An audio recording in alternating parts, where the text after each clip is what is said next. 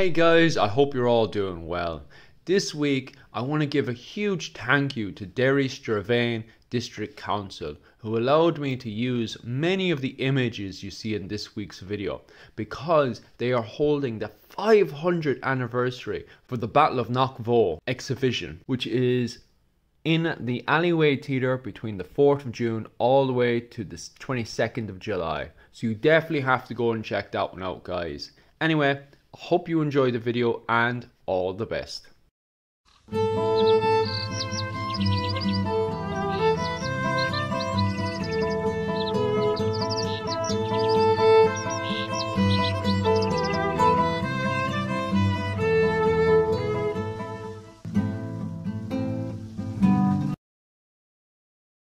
The foundations of the Battle of Knockavoe can go all the way back to the end of the War of the Roses in 1490, where both the O'Neills and the O'Donnells started to bash heads. For the majority of the War of the Roses, the O'Donnells were known as the Kings of the North and really dominated the north of Ireland. However, coming to the end of it in 1490, the O'Neills were starting to go on a rise. They had a massive alliance with the Fitzgeralds, and Con O'Neill, his mother was a Fitzgerald and his father was an O'Neill. The Fitzgeralds themselves were also the head of the Irish Parliament at the time and were a really powerful faction on the island. In fact, Henry VII had referred to Garrow's Fitzgerald as king all but in name in Ireland. The O'Neills were starting to build an alliance, not just amongst themselves in their own clan, but also with the MacDonalds of Antrim, the Beasil clan, the McSweeneys, and of course the Fitzgeralds themselves, who was on his mother's side. Of course, the O'Donnells and the O'Neills started to engage into cattle raiding since 1490, and going into 1511, O'Donnell was a bit confident that his realm was secure after both the War of the Roses and various engagements with the Burghs. The O'Donnells decided that they would go on pilgrimage to Rome. On their way back, they would call into the court of Henry VII in England. There, Henry VII and Hugh O'Donnell got on exceptionally well. In fact, on one night, Henry VII even knighted O'Donnell as a knight of his own realm. In 1519, Con O'Neill became the head of the O'Neill clan, succeeding his half-brother Art O'Neill as chief of the O'Neill clan.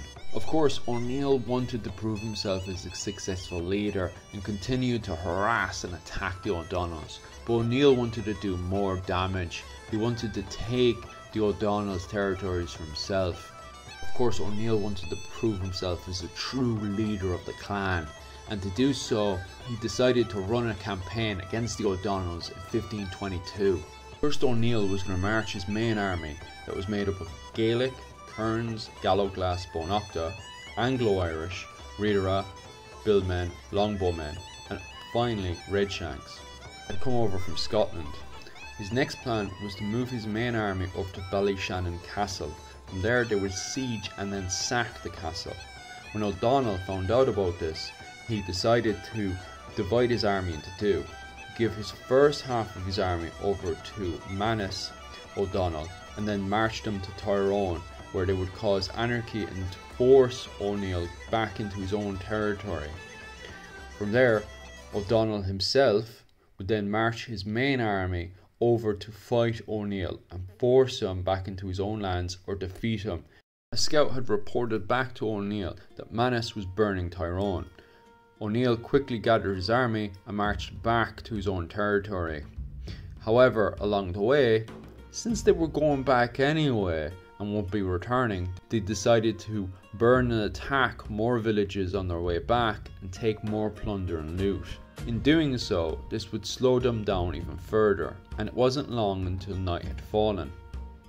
Here is when O'Neill decided to camp at Knockavoe. O'Donnell, after scouting camp, realised that O'Neill had well outnumbered him and decided to hold an assembly of all the O'Donnells together. Here they devised a plan to bring just only cairns and gallowglass and try to ambush and kill as many O'Neills as possible. And so they did so. O'Neill, on the other hand, had found out from a spy that O'Donnell was coming for him at night to do a night attack. So O'Neill went over and told the people who were already on watch to watch out for the enemy who was coming. That was the O'Donnells. Hugh O'Donnell told his cairns and gallowglass not to bother bringing their horses, because if they failed, they were going to die there and then. They would be slaves to no one. So O'Donnell marched with his men in the middle of the night, trying to make no sounds whatsoever as they snuck amongst the camp, slowly but surely, creeping up to the camp itself.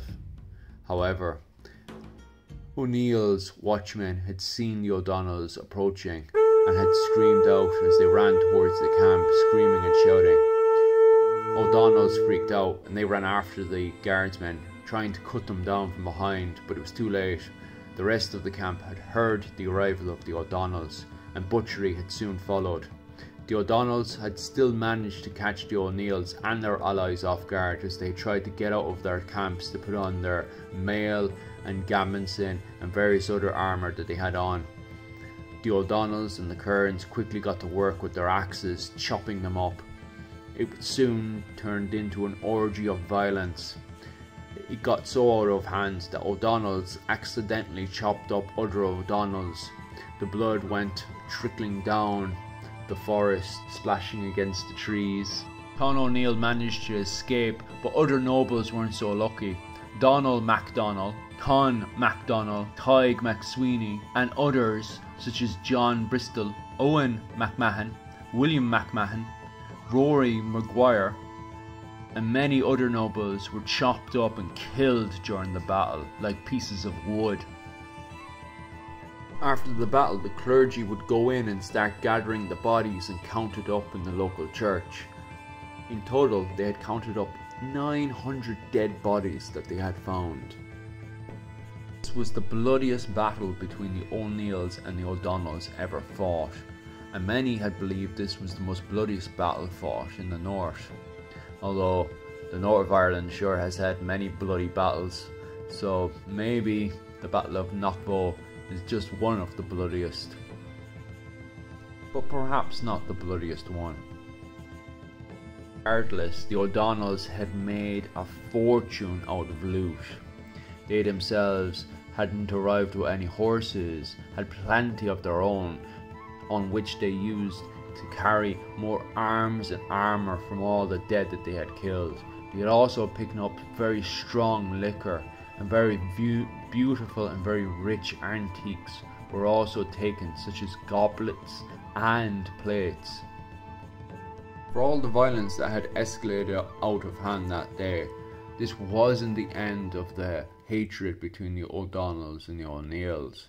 The Irish clan wars that had started after the War of the Roses in Ireland would continue all the way to 1531, when O'Donnell would send a letter to the Lordship of Ireland requesting that Henry VIII to give assistance to bring an end to the Irish clan wars. The Lordship of Ireland and the Irish Parliament, led by the Fitzgeralds, would go into various negotiations. From this point onwards, the wars in Ireland would slowly but surely come to an end for a short time, and sadly start to bring an end to Gaelic Ireland, as the Tudor conquest would kick off in 1534.